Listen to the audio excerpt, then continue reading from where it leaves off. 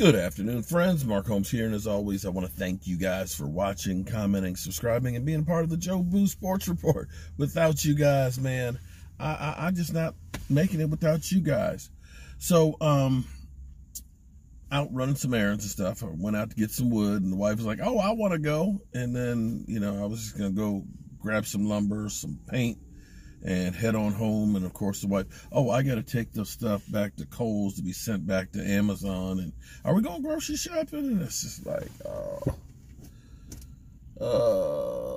I just want to get some wood and go back to my workshop. But anyway, Ian Rappaport put out a report on one Dak Prescott, as well as our defensive coordinator and what they're planning on bringing. So let me install, while I'm sitting here waiting for the wife, I can, do this video and get it done, because I can't waste time. I ain't got enough time. Like Jerry Jones says, I don't have time for a bad time.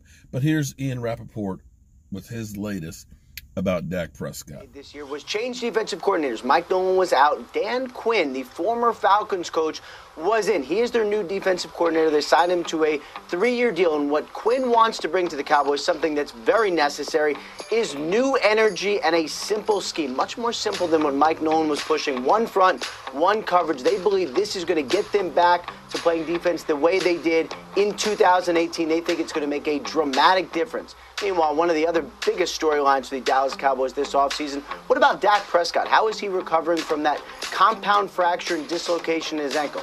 Here's what I understand, talking to several sources. He's coming along great. He's walking right now, which is a big step, working the anti-gravity treadmill and the HydroWorks pull, which takes pressure off his ankle but allows him to get in shape. He is making great progress, and based on the work he's put in, what they think, he's going to come back better than ever. Well, thanks, Mooch. Right, so he should be back better than ever. He's ahead of schedule. He's looking good, and he'll be ready to rock and roll, which is great news. The fact that he's actually walking. When you think about what we saw with him on the field, literally trying to put his foot back together right there, the fact that he's already walking here and it's January is great news. Doing all, of course, the therapy that he needs to do to get it stronger and ready to rock and roll. The great thing about a bone as opposed to a ligament, okay? The thing about it, when the bone is healed, you're pretty much, once it's locked in place, the recovery from that is a lot easier than, say, a torn ligament. You're going to still have some flexibility issues because it hasn't been moved and things like that. But it's not like when you have an ACL that's replaced, where you've literally taken a ACL from a cadaver, or you've taken a tendon and you've created a new one. That whole thing really has to be worked, stretched, and everything else a lot more than having a bone. Once the bone's healed, the bone's healed. The bone's not going to do anything but hopefully stay together. So the recovery time for that is much, much better than more of your soft tissue repairs and things. So that's great news for Dak, especially when you think that off-season workouts don't start until April. So you still got several months before you really start getting into, doing team work and stuff, which is fantastic. Now, if that's the case, that Dak Prescott's going to be coming back better than ever, I popped a video a little bit earlier because the Ravens are already planning on signing Lamar Jackson to, long-term deal. We know Josh Allen's going to get signed to a long-term deal. We've already seen Deshaun Watson as well as Pat Mahomes. And that is literally the next generation of quarterbacks here that we're talking about getting paid, and we're still dealing with Dak, after other quarterbacks got paid 2 years ago. The Cowboys, if I'm Dak Prescott, in some regards, without the risk, it's actually better for him to take a franchise tag, because the price tag only continues to go up.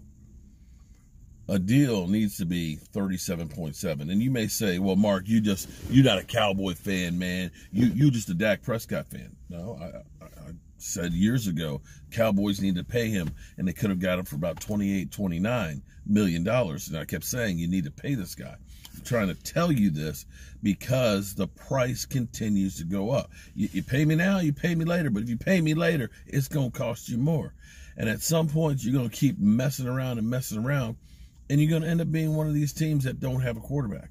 The Cowboys, make no mistake about it, have lucked into 2 quarterbacks. You can't tell me they planned on having Tony Romo, an undrafted free agent, as being their franchise quarterback. I'm sorry. The fact that that happened is like, wow. We literally hit the mega millions. To then turn around after that guy goes to draft a quarterback in the 4th round and playing the way he is, that's like winning the mega millions 2 times. In fact, no. That's like being struck by lightning twice in the same place and winning the mega millions twice. That shit don't happen. The time is now to get this thing done. They got to stop messing around with this stuff. It's just ridiculous. It's just ridiculous. Get this thing done, Jerry. Jeez. And hurry up, honey. I got the game at 4. I got a live stream at 4:15, honey. I got work to do. Peace.